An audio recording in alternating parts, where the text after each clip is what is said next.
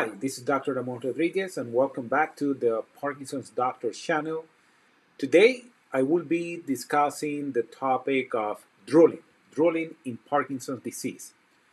And drooling might seem like something simple, something that should not be a reason of concern. However, let me tell you that this is actually a big deal in the Parkinson's disease community. And it is a big deal because when patients are drooling, this might be a cause of social isolation. Some people might have excoriation and even infections as a result of that. And, uh, and probably the most important one is that this is a cause of embarrassment. Many people might decide not to be going out, avoid going to church, avoid spending time with their family members because they are having issues with drooling. And the truth is that there is something that we can do. We just need to have the conversation with the doctor to make sure that we find the right treatment for the patient. So, in first place, what I'm going to do is just establish our topic for the day, right? So that would be drooling. And drooling is basically excessive salivation. And this happens in Parkinson's disease quite frequently because the mechanism for swallowing might not be working perfectly. And as a result, people will have some drooling. So what can we do about it, right? So the main goal is to try to decrease the amount of saliva that the patient is producing. And as a result, we are going to decrease the problem of drooling. So in first place, what I like to do is actually refer my patient to a speech and swallow therapist.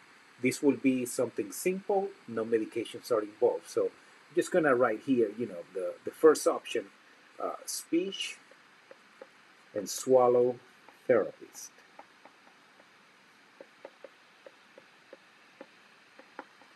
And after multiple therapy sessions, the therapist might help improve the swallowing mechanism for the patient, and that might be able to take care of the problem. So that would be the end of it. No medications are needed. However, we are going to see quite a large number of patients that might be resistant to the therapy with the speech therapist. And in that case, the natural reaction is to think about maybe taking a medication, right?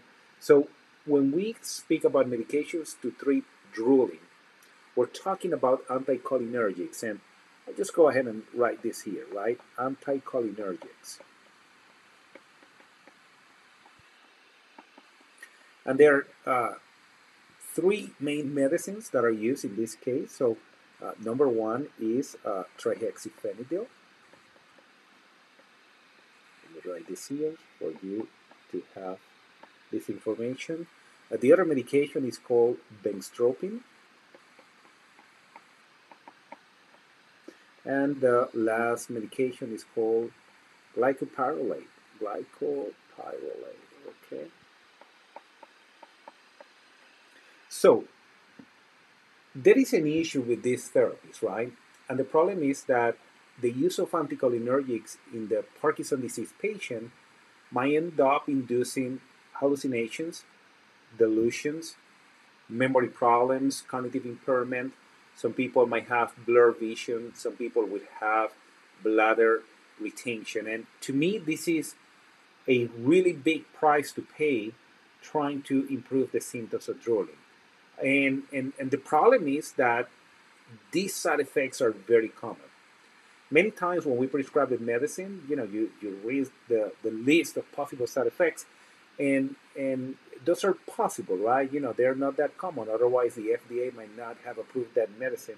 However, in the case of Parkinson's disease and the use of anticholinergics, the probability of having any of these side effects is actually very high. So in my practice, I stay away from these medicines, and this can be the natural reactions for most of the medical community to try one of these medicines, not understanding that people with Parkinson's disease are more sensitive, their brains are more sensitive because of the Parkinson's disease, and the use of these medications might not be the best option. So the question is, what can we do then?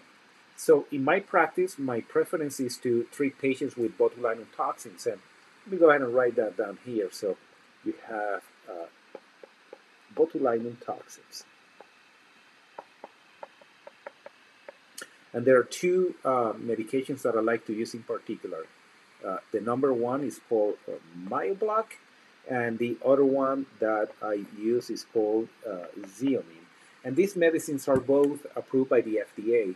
And actually, they are covered by medical insurance. All we have to do is submit the proper documentation explaining why we want to do this procedure, what is the impact that the drooling is having on the patient.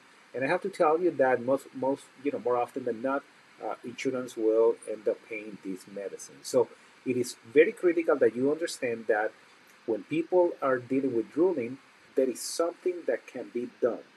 And the first thing that needs to happen is, number one, you need to talk to the doctor. When you sit down with your doctor, it is critical for you to write down all the issues that the person with Parkinson's disease is struggling with at home, to make sure that you don't forget about them, right? Because when you sit there, it is very easy for memory to fail. It can happen to any of us. So just mention to the doctor, my dad, my mom, or myself, I'm having a problem with drooling, and I would like to know what options are available for you to help me with this condition. And at that time, you might be able to engage in a conversation of, let's try the referral to speech and swallow therapies. Let's try that for 4 to 6 weeks, see how it works. If it doesn't help, then in my impression, we should immediately jump into botulinum toxins, avoid the anticholinergic. So for that reason, I'm just going to make an X here, right? And the reason is that I really do not think that people with Parkinson's disease should be taking any of these medicines, and the use of botulinum toxins, most time covered by insurance, is likely the best option. So I hope that you have learned something on this short video. Understand that drooling has a big impact in people with Parkinson's disease, social isolation that leads to depression, embarrassment. Some people might have excoriation and infections, and there is something that can be done, and the treatment is actually quite effective. When we speak about botulinum toxin, we do injections in the parotid glands and the submandibular glands, and the benefit will last for about 3 months. So the person with Parkinson's disease will be coming every 3 months to receive their injections, and consistently this therapy continues working. I really hope that you find this medication to be useful, and if you want to have information up to date as soon as it is published, my recommendation is to subscribe to the Parkinson's Doctor channel. Thank you very much, and until the next video.